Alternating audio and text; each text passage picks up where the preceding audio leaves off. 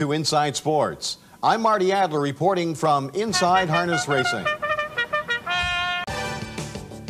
Owner after owner confirms that harness racehorses are an investment they love, an investment secured with friendships, family, and deep attachment to the horses themselves.